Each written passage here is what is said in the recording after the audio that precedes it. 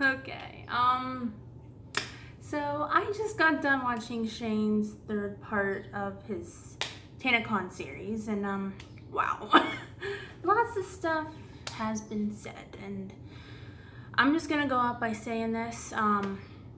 I feel bad for everybody that was at that event, who got hurt, like sunburnt real bad, who didn't have any food, water, etc., all that stuff. And we're gonna get to the good news of it all, but I just want to get this out of the way first. Not good news, like good part of the thing, you know, whatever, but yeah, that was a lot. I watched the other two parts of his series too. I am lost for words, to be honest. I'm gonna also go out by saying I think Michael and Tana, I think they both did wrong in their own different ways. Like, they are not, like, I know, like, oh, it doesn't matter what age you are, whatever, like, but like at early 20s, you should not be running a convention or be in charge of a convention, all that stuff. I like what Shane also said, spoilers if anyone hasn't watched that, third part series thing, whatever. I can put the link here, whatever, iCard or down in the description below. But you know, him saying like they're both in their early 20s, like you are not like you're not in that responsible age state of mind to like run a thing like that, like for that much people, and for like people to have their monies like be taken from them like that, like no confirmation list, whatever that's called, all that stuff. I actually known people that went to TanaCon and they ended up not going at all because they've seen on Twitter how bad it was, and they were like, no, we're not going. And they were there to go meet Shane too and his friends, and they were like, no. That's why they went to TanaCon too, is because they wanted to meet him as well. And they've seen that on Twitter, how bad it was getting, all the chaos, all that stuff, that they've seen how bad that was. So they didn't go either. And luckily they didn't get sunburned real bad as far as I know, from what I've seen in pictures and stuff. But they were also there for VidCon too, so they were mainly at VidCon the whole time. They really even get the chance to go to TanaCon when that happened. So they were at VidCon when all that chaos was happening. But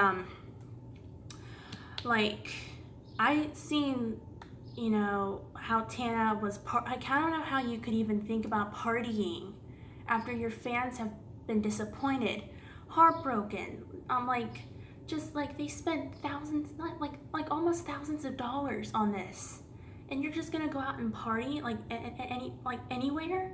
Even though it was your birthday, like, I don't, like, if that was me in that position, I wouldn't even I would be sick to my stomach over this. If I was in her position, like, I wouldn't even want to do anything, let alone party. I don't know, it's just, the whole thing seems weird. And this Michael's saying he's broke and all this stuff now, while he has like Gucci stuff, Pradas, whatever. I don't know how you're broke and you have Gucci stuff. From what I've known, Gucci is not cheap. I don't know. That stuff, just both stuff seems fishy to me. And like in that, getting footage of Shane's third part video, her saying that she wanted people to wait outside because she thinks that was cool. But look what happened. It's not cool to wait outside in almost 100-degree weather as far as I know. I'm not exactly sure how hot it was there because I wasn't there. But from people getting burnt that bad, I'm pretty sure it was pretty dang hot to get burnt, like 3rd-degree burns on your chest. And I don't know why people were lying about how many people were there that day. I don't know why. That just seems crazy to me. I don't know why you would lie about how many people were there. I don't know how you could. The whole thing just seems crazy in every way. You know, at first I thought Tana's heart in this convention was good, until I watched the third part series, and I never really realized it. When Shane pointed out this, I was like, okay, yeah. So I do believe with Shane on this one, 100%. Things can backlash on you if you try to do things spitefully. Things can be like karma's a bitch in some ways, excuse my language, but it's true. When she made that video about how VidCon treated her terribly, how they were like, you know, you don't matter, whatever. She was like, F you VidCon, all this stuff. Like, she wanted revenge. She wanted this to be better, as she says in her video, you know. And by the way, I'm not taking any sides on anyone, like Michael or Tana. I think both what they did was wrong in their own ways. So just making that out there, you know. But like her saying like, F you VidCon, I'm making my convention much better than yours, freer, you know, even though it wasn't even free after all. It was all somehow a scam in some way, I don't even know. But those free tickets didn't exist. But yeah, like those were not good intentions. She wanted revenge on VidCon and it backfired on her, and that's what happened. You can't try to spite somebody. Like, that's what happens. Karma's a bitch, you know. That's what happens when you try to do stuff out of not evil, but like not good, you know. And I don't think Tana is an evil person. I don't think Michael's an evil. I just think they try to do things the best they could, but they couldn't in that amount of time and frame. That frame of time, I should say. But I just don't. It should have been handled a lot better than it should have. Like, you know, she shouldn't have gone partying, going on vacation. She should have been really focused. If she really wanted this convention to work in some way, she should have stayed in Los Angeles, and excuse me, and where and like had constant, even though she did have constant meetings with him, but like some footage makes him look bad and some footage of her makes her look bad, you know, like from both documentaries things. I don't know, but the documentary thing's kind of weird. I can see all of a sudden, like, I don't know. It's just the whole thing's so sad in so many ways. I really wanted to go to TanaCon to see Shane, but I didn't have like the time, the money, all that stuff to go. And I'm glad I didn't go now from what I've seen and heard and everything. So that's like pretty much my thought on that. I don't want people thinking I'm leaving hate on Tana or this Michael. I don't want, you know, Michael to hurt himself from this. I don't want Tana being upset from this. It's gonna go away. It's just a shocker to everybody about this whole thing, because I think everyone thought it was going to go well, and it just ended up being, you know, it just was the opposite of that. You know, I hope, you know, I hope like the people that went out there to mostly meet Shane and other creators that were there end up meeting them in the future in some way. You know, I hope like those two girls that were in his video, I'm glad they got to meet him after all, after they went through that. You know, there's always a silver lining to things. Even though things may seem bad now, things are going to be good again for both Tana and Michael. You know, they're both going to be good for both of them soon. It's not the end of the world. It's just, you know, people make mistakes. We're human, you know. We can only handle so much of things, you know. So I wish both of them the best. You know, I'm glad things are slowly getting back to normal after like almost a couple weeks of this, you know. So I just hope everyone's okay and everyone's well, and you know, I feel terrible. I couldn't even imagine. I've been sunburned before, but I've never been that like almost like that 3rd-degree burn. You know, seeing that footage, it just breaks it really does hurt me. It breaks my heart because I couldn't imagine going through that and you go through all that pain and you end up not even getting what you wanted for that pain. You know, it's really sad. You know, so I hope everyone's okay and everyone's well and all that stuff, you know. So I'm just,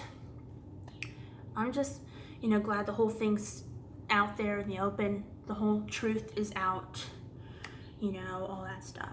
You know, if I left anything out, I'm sorry. I'm like still trying to like process it all, you know, but yeah, I'm just, wow. All right, now on with the good part of that. The bad, got that out of the way. You know, I was gonna do the good news, whatever, here first, but I wanted to get the bad out of the way. This way we can end on a good note. So when I heard about Colleen being pregnant, when I seen the video, I thought, oh, this is probably like another, I'm gonna be honest, I was like, oh, this is probably like another clickbaity thing, like for her book promo, like she's pregnant with a new book, or, because she's done that before with her Netflix show, and lots of people didn't like how she did that, so she had to change the title, all that stuff, for that announcement about her Netflix show, all that stuff. But when I watched the video, I was like, okay, this has to be like some kind of hype thing for her book coming out soon, because her book's coming out like any day now, you know. By the time this is up, it'll be like almost out, whatever. But you know, so when I seen like she was actually pregnant, I was like wow. And it's so crazy too, because it's so funny, because not even almost a month after, she just announced her relationship with Eric from Hater, like, you know, they met. Lots of people were like, oh, this is so quick, you know, you only just started dating that not so long ago, all this stuff. And it's like, guys, they've known each other for a while now. I know they just started dating like 6 months ago, but it's like, if you're that happy with someone like that, if you're that committed to that person for eternity, for the rest of your life, like she said, like she knew right away that was her soulmate. Like, I know she's been, you know, had relationships before where things didn't go so well, you know, but things happen for a reason, you know. If it, like, people are meant to meet for a reason, people are meant to be together for a reason, you know. Look, this baby wouldn't even be existed if it weren't for Colleen and Eric to be together. You gotta think of things like that, like, you know, like, you gotta think like, oh, this baby's now gonna be in this world because of these two people that love each other so much and care about each other so much. You know, and they want to spend the rest of their lives together. And when I also heard about Colleen and also being engaged, I was like, whoa, like bombshells, like mind blown. You know, sorry if my hair is like being crazy, but yeah, it's just that, at least that was good. You know, from that whole terrible thing, what happened with TanaCon and all that, at least something good in the news came from all this hell. You know, I'm so happy for Colleen and Eric. I'm glad they're so happy together. They're gonna be such amazing parents to this baby. And I also have some conspiracies on what the gender is going to be. You know, as you see if you watched her announcement video, I'm gonna also link that below too, about her being pregnant and all. They shows a quick clips of them revealing the gender of the baby, but it's like in black and white some sort, and doesn't show the actual color reveal gender thing of the baby. I have some suspicions, however.